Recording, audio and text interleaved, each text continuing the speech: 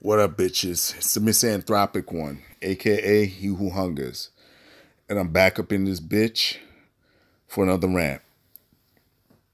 Someone asked me to do this. It was a video request. I forget the dude's name. They asked me to talk about this Meek Mill and lace front wigs shit. And I'm gonna do that now. And I want to shout out my brother JD Black. Because actually he just did a story which could be supplementary to this video, that it consists of a man, I believe his name is Peter Thompson. He's from Real Housewives of Atlanta, and he actually said something similar to what you're looking at right here, this tweet that you're looking at that Meek Mill sent out. See, Meek Mill, basically, well, he said, you could read it from here. He has a problem with lace front wigs, which are like weaves that women, particularly black women, wear. And this is a deleted tweet, but the people at the Shade Room, they saved it and posted it. And the dude from Real Housewives of Atlanta, that Peter Thompson guy, the dude turned around and made a video on Instagram saying that he don't like the look of black women wearing blonde weaves because it kind of looks stupid. It looks like a cap. Now, my thoughts on it, I went on the Shade Room and I saw that, Jesus Christ, when it came down to Meek Mill, and by the way, a lot of y'all know how I feel about Meek Mill. I do believe that he's a fraud when it comes down to the prison reform nonsense. I think he was an opportunist and he jumped on that because I've already done videos on it. I think that, being a virtue signaler pays you in social currency. But when it comes to his opinion on this shit, I do support his right to a preference, because that's all it is. I mean, if you go on the Shade Room, you'll see all these women are in their fucking feelings. And he's not the first person to say this, and probably won't be the last. My man, Tommy Sotomayor, he did a video on it. It was like an hour long where he was on the Shade Room looking at the stupid comments and everything that was, people were attacking him. And I got to defend Meek Mill because at the end of the day, it's a preference. What he's saying, there's nothing wrong with what he's saying. You had all these people that turn around saying, oh man, you got to win when it came to prison reform. And then they turn around and go, well, don't start losing now. Oh, you lost me on this. And man, I bought your album, man. Some person said, oh, he needs to leave women alone. Why? Because it's his fucking preference. Like, that don't make sense. One of these hoes left the thing saying, oh, you look like your breath stinks and all this shit. And it's like, well, if he didn't say that, would he still look like his breath stinks to you? Like, this is so ridiculous. Like, why are certain people in their fucking feelings?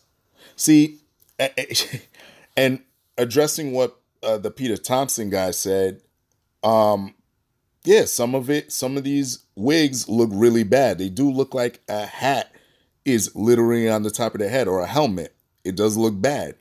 And this goes back to Kendrick Lamar as well, when he just said on, what song was it? Was it Humble, I believe, where he just said, yeah, I like my girl natural, no makeup or Photoshop. I forget what the rhyme was. And then he got flack for that. Why? Because he prefers a natural woman. Why is that bad to say? Jesus Christ. And this goes to show you, by the way, how bad we've fallen, how far we've fallen, where you can't even have a preference. You can't. You're not allowed to without people catching feelings. Yeah, like, listen, I agree with these guys. Look, you can have a preference without, no one's feelings should be hurt. People should just say, hey, listen, it is what it is and move on. You know, but there is one thing that was said. I was watching Tommy Sotomayor's video on this, and there was one person that kind of disagreed with him, with Meek Mill, and said, it's funny that he's saying this, but you don't see Meek Mill with those type of women, or people that have that complaint with those type of women. And I gotta agree with that. You know, if you do want that, or you're gonna advocate for this sort of shit, you should be seeking out that type of woman and put her in the forefront, or you know, in your videos, put those type of women in there, you know. And you know, you had a lot of simp ass dudes, you know, saying shit. And let me tell you something. If you go to a barbershop, you're gonna hear men, or black men, talking about this sort of thing, how they don't like it. However, in front of your fucking face, a lot of these dudes are simps. So they're not going to be honest with you because they want to fuck you. And I'm talking to you women. They want to fuck you. So they're not going to tell you the truth. And just like my man JD Black said, listen, if a dude really wants to deal with a woman with that sort of hair, they're just going to deal with a fucking white woman. And I believe Tommy Sotomayor has said this shit too. Like, you're just going to deal with the white woman because it's already there. Now, me personally, the reason why, like, I'll still deal with a woman with that shit, but the reason why I lean towards natural shit is because, you know, with all the races that are in this world, each race embraces their natural beauty. What the natural beauty is on a black woman is her hair. That's what makes her stand out. You know, it has for lack of a better word, nappy texture. That's what makes you beautiful. You know what I mean? And a lot of dudes will tell you this, but you take that as an insult. Not all of you, but you know what I'm saying. And I'll never understand that. But I had two personal experiences in my life while I'm in the moment, like, you know, fucking or whatever. And, you know, I like to grab and pull hair. I had these females say the same thing. Well, it's not mine. Don't do that. It's not my hair. Like, I'm like, what? You know, like that kills my mood. And then not to mention, you know, the sort of like these dire side effects that happen that you risk when you do that to your head. You know, you had, what's her name? Countess, what's her name, from the Parkers. She developed vitiligo. That's how you say it, vitiligo, from that shit. And you had a woman from right here in Jersey that, you know, ended up getting maggots that bore into her skull till she died because they went into her brain. And because all that shit is like dead horse hair, dead people's hair from India and all that shit. So listen, that's a risk that a lot of women are taking by gluing that shit to your skull and all that fucking shit. And another thing is that it stinks. If you put your fingers that, like, you know, rubbing a girl's head, like, that shit stinks. But that's just the truth. I mean, I don't know what to tell you. But a lot of you women should not be fucking angry.